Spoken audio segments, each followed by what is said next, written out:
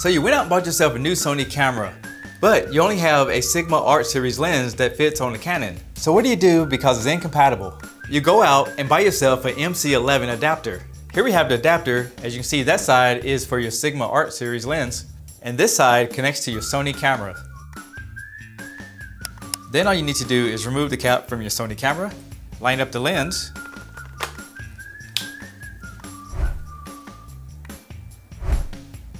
under zoom range, make sure it says clear image zoom. And for autofocus, make sure your focus area says center fix. If you get the vignetting, just zoom in just a little bit. And now your autofocus will work.